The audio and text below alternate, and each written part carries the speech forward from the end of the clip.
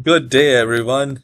Learn how to change system language on Windows 11 or Windows 10 computer or laptop, or I would say how to change language in your laptop.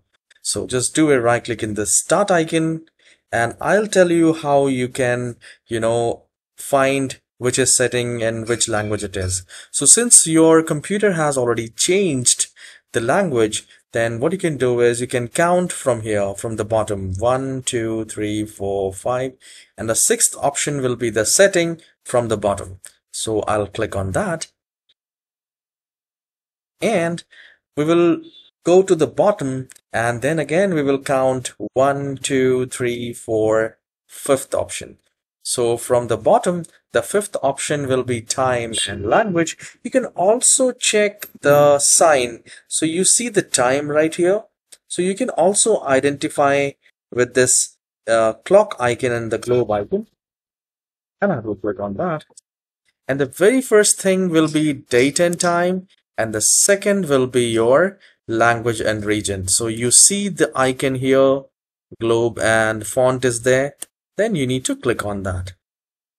And the very first option, which is mentioned like laptop, which says Windows display language. So here you just need to click on that and change the language according to your preference.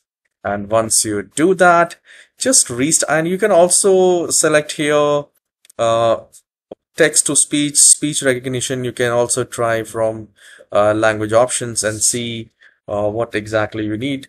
However, as far as the display, the system language is concerned, this is the option through which we can change the language.